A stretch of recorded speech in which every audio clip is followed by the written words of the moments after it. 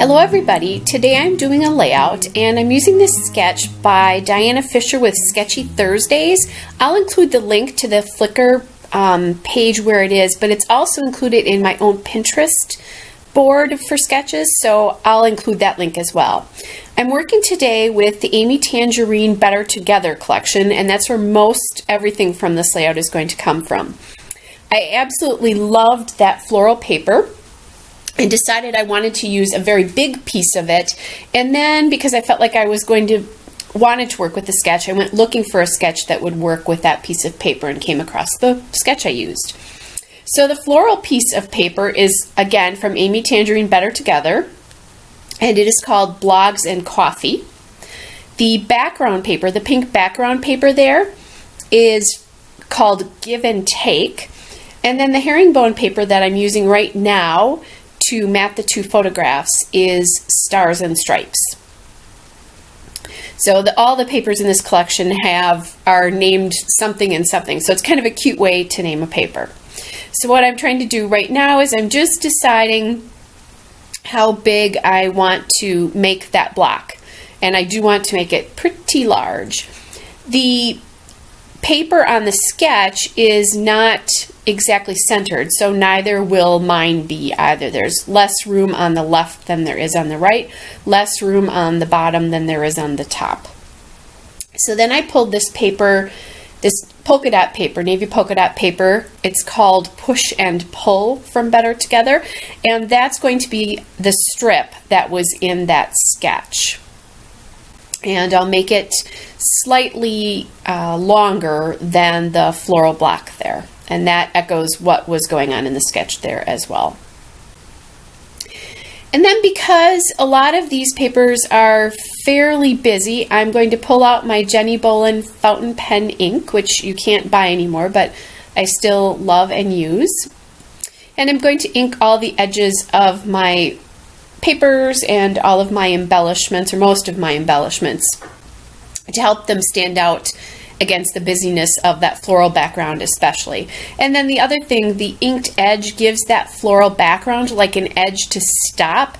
Otherwise it can look like the papers are falling off of a layout, and that's one of the reasons I like to use some sort of border on a lot of my layouts. Now that sketch has a piece of paper above the photo block, so I'm going to use this yellow piece of paper from Better Together, that's Bow and Arrow, and I'm going to put it above the photo block, but I also cut it down there. I'm going to use it below the photo block, and in the sketch that is not there. I'll put a journaling card at the bottom of the two photos, just like in the sketch, but included this paper as well. I just really felt it was so bright, I didn't feel like it was balanced if I didn't have something below of that yellow as well. So there I took the journaling block, and that is actually from the Give and Take paper from Amy Tangerine. It's a cut apart sheet with a lot of these little, like they're probably about 1 by 3 if I have 3 or 4. Actually, it's 1 by 4. They're 2 by 4 actually. Anyway, and put that below to echo what's going on there. And then I'm going to use this chevron strip here to mimic the, I believe there was like a, I can't even think of the term for it, a scallop. There's a scallop below the photos in the sketch. So I wanted to do that, but I didn't want to use a scallop here. And I'm just deciding, the reason I'm trying to decide between these two is one of those border strips still has a tiny bit of the blue paper. I believe it was cut off the polka dot paper there.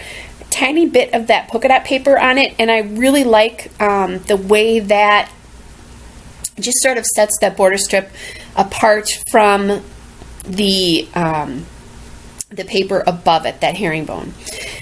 And then what I'm going to do is now I'm going to work on this title, and I am going to use these American Crafts chipboard letters. The font is Lindsay, and it's in the color Atlantic, so it's a navy, with a little silver polka dot to it. And I love these stickers, but I find them hard to use because of the silver polka dot. And on this layout, I thought they just went perfectly. Now, the one issue here is that I want to mount them on that yellow paper up there, but the title's fairly long, especially because I didn't have an M, so I just flipped a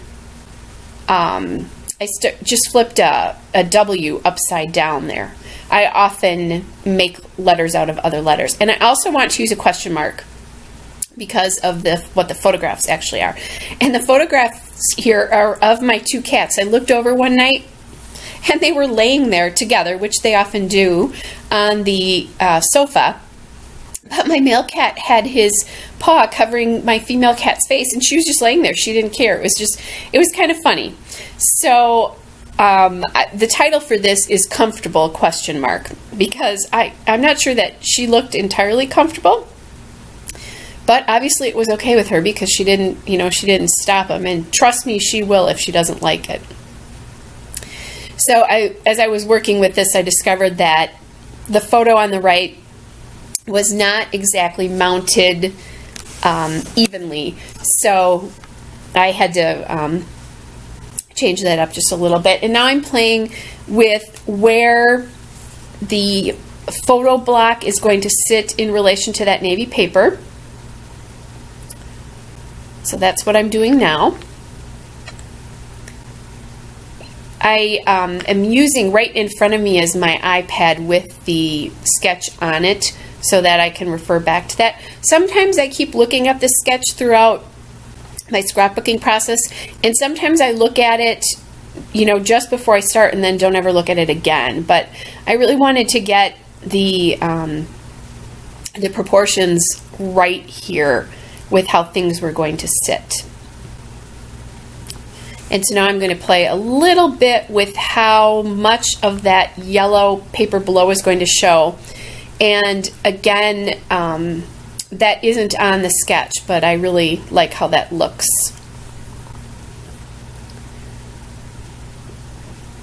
And the other thing that in this particular case that chevron strip is doing is it's helping hide the gap between the paper and the photo mat.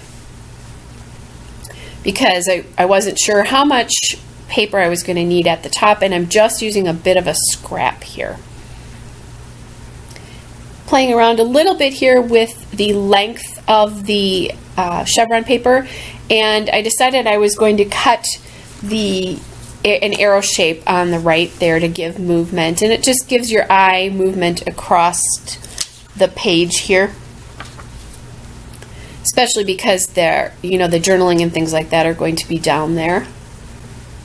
This card is perfect. When I saw it, I knew it was perfect for this particular layout because there's right below on that block it says yes or no with a check mark space. So, the question comfortable and then check mark is pretty funny. And just getting my edges glued down. Sometimes I'll ruffle edges up, but more likely than not, I am going to glue them down.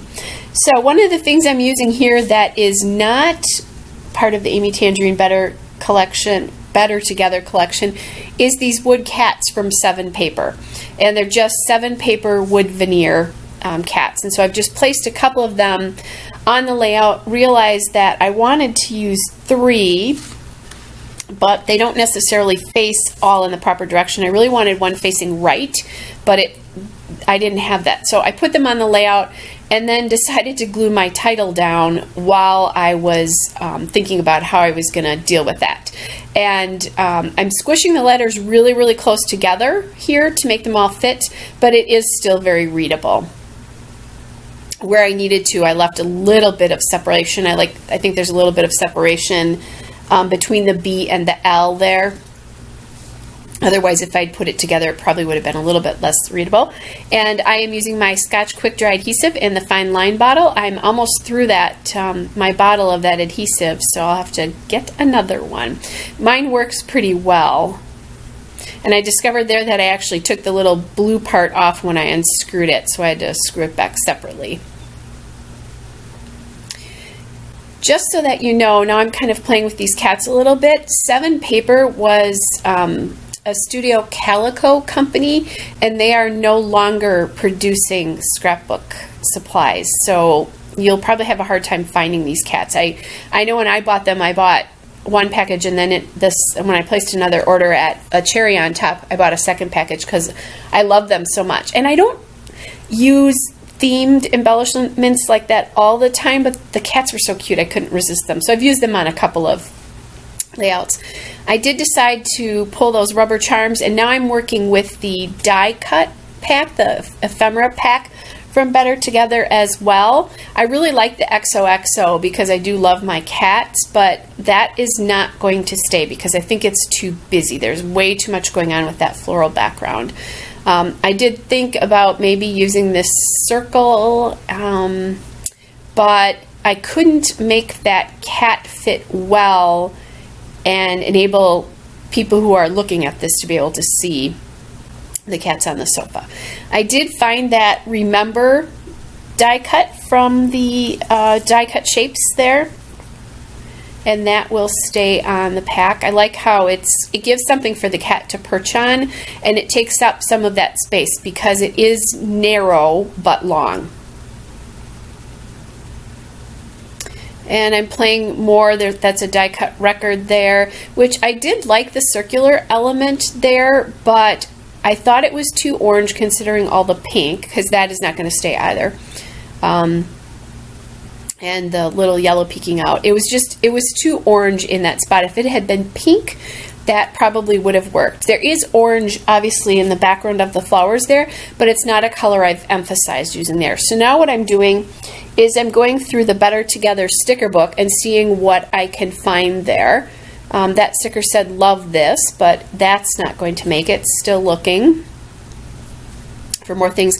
And I find this little postage stamp basically sticker, and that I like. Again, you know, I just said that I would have liked that record if it had been pink, and I found a pink postage stamp, so that's what's going to end up on the layout.